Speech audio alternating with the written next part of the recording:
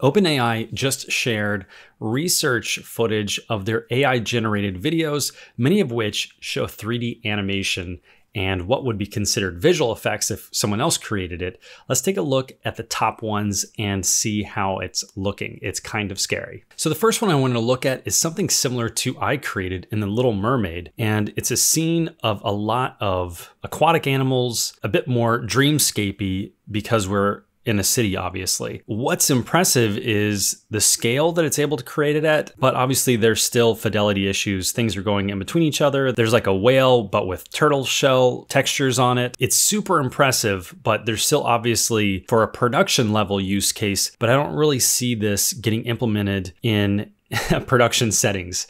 The shot you're watching right now in The Little Mermaid, I spent 1 year working on.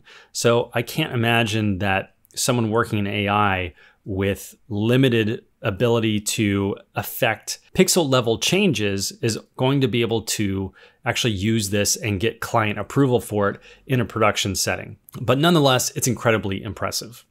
Let's take a look at something that's specifically more 3D animation.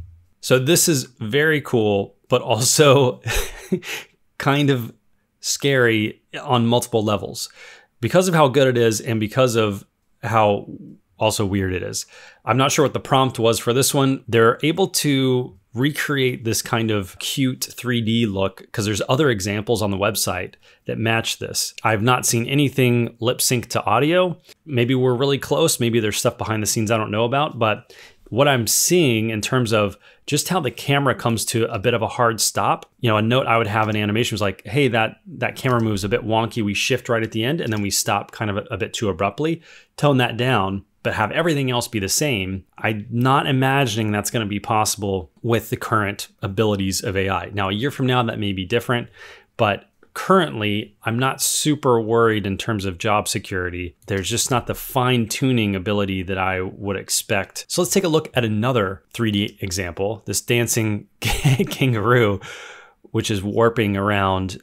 So, you know, a lack of body mechanics from a 3D animation perspective, you'd be getting a lot of notes, but what's super impressive is the groom on this, which is quite time intensive to do in 3D.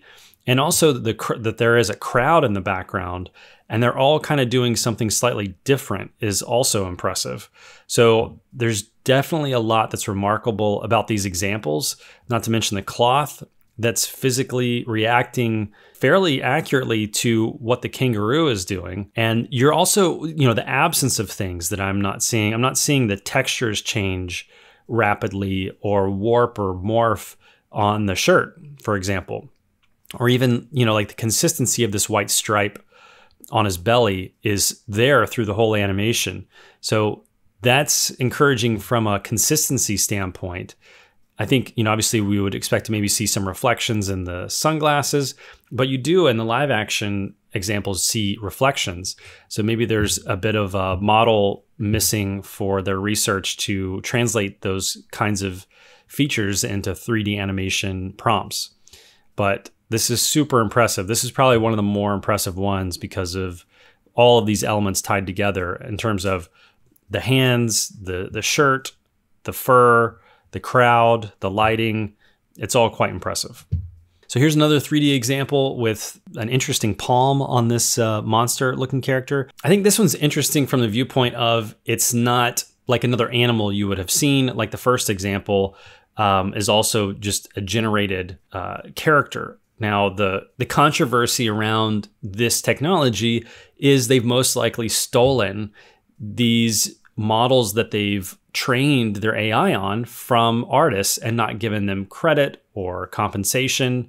And that's where the controversy in all of this lies, that many people say this is begging for litigation and that they're going to be sued for stealing people's property en masse. While on the surface level, this is really impressive, especially for productions who are very tight around litigation and you can't just steal people's stuff and then use that in commercial endeavors. I would say there's a big gap to bridge in terms of the legal implications of stuff like this as well. But this one's really cool. It'd be interesting to see not furry ear hair horns. I don't, notes like that where you'd be like, well, I actually want the things coming off their head to be horns and not have fur on it. Again, that little level of detail, I'm not sure if you'd be able to do. And that's where you would get stuck trying to use this for client and commercial work. So this is one of the more impressive ones for me because of how accurate and real life it is. But at the same time, I'm sure you could find stock footage that looks better than this and doesn't have the wonkiness. So the things that get closer to real life, I think have less of an application because there's existing material out there in stock footage, but obviously there's a gap where we don't have everything captured in stock footage that you wouldn't be able to use this for. But it's super interesting, especially in regards to this other creature, crab-like thing. Maybe out of an accident, it can create creatures unintentionally that we don't have on Earth because of its inability to accurately recreate existing animals.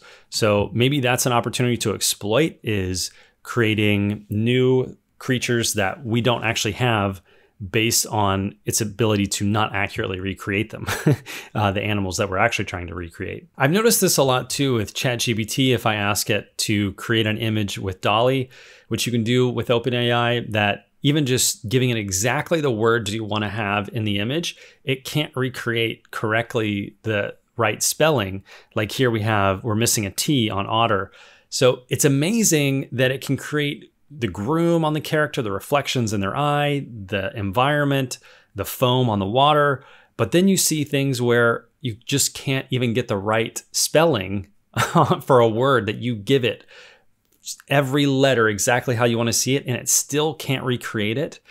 That's where that signals to me that if we can't even get the text right, I don't see how we're going to be able to adjust the minutia of little things like adjust the teeth, make them slightly offset a bit more so they're not perfectly symmetrical, or other types of client notes like that you're going to get. That signals to me there's still work behind the scenes to do.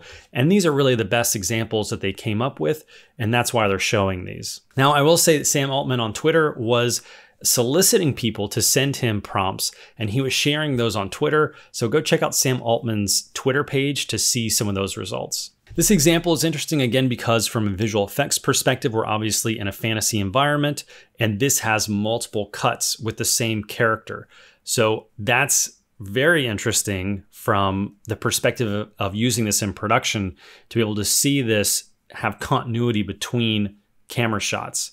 So I'd be very, very interested to use that aspect of it and see how far it can be pushed, because that's, especially with a character that you don't have lip sync on, like this robot, you could theoretically use this in a production or a small scale, YouTube video you're your own client, so you're not having to address small details. But a character design like this, where you don't have lip sync you're trying to match, and you're able to match continuity of character design between cuts, this does create opportunity, I think, for people to create content with this. This is another trippy example that is interesting to see, where they throw abstract things into a prompt like coffee and pirate ships and just see what it creates. This is super interesting for, I think, the motion graphics side of things and visual effects as well. But the water simulation, the foam, all of that stuff is really interesting to see how it reacts. You can also see some subsurface scattering from a 3D rendering perspective. The light is shining through the liquid when it gets thinner.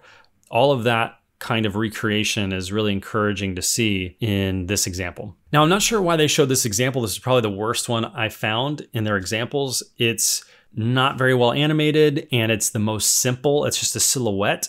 I'm not sure why they would show this one, because it was very underwhelming, but at the same time, it could totally be used in an application of motion graphics or some child's storytelling medium, I think. But from an animation perspective and the most complex example, this was the worst one I found. But it obviously still impressive that it just created this from a prompt, and there's multiple shots here is the thing that's impressive to me, that they were able to match the style between shots and keep it fairly consistent. I think that's the impressive thing with this one. Finally, we have this woolly mammoth example, which is remarkable because obviously we don't have woolly mammoths here, but they were training this somehow on artist renderings of woolly mammoths somewhere. They've gotten that visual data. I would imagine they've somehow combined this maybe in the prompt about elephants walking to get the right motion, but the weight shifts and the subtle jiggles in the feet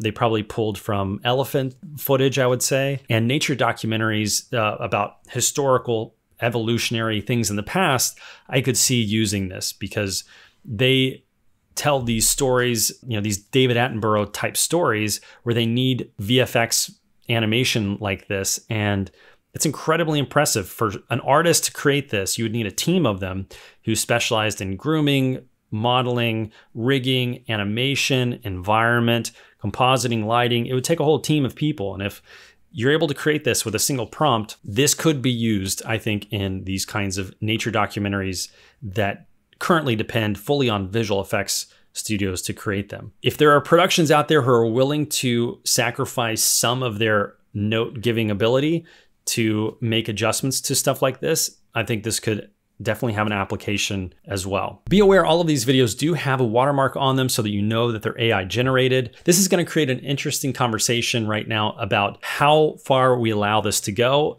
and an ethical question and a existential question. Let me know in the comments what you think about this technology, how you think it's going to affect the animation industry and you personally, and in particular. Are you going to consume this type of media? Do you think it's going to, replace people's jobs? Keep in mind, stop motion still exists, even though now we have motion capture. So these are all just tools that the artist can use. And especially now with how much media there is daily being uploaded to YouTube and TikTok, I think this is only just going to help fill that void of people wanting new content daily, and that it's going to create opportunity for people who are more creative and how they're going to use this and also advance their own personal handmade work.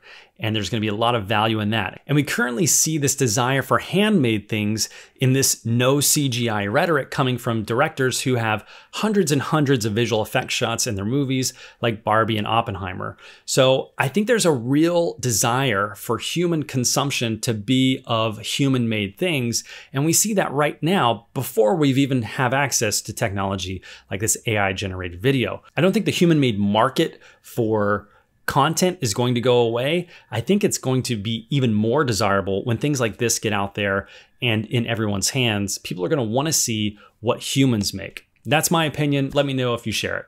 And if you want to learn how to animate yourself, then check out animatorsjourney.com, where you can get started with the podcast, a webinar, or a free rig you can download.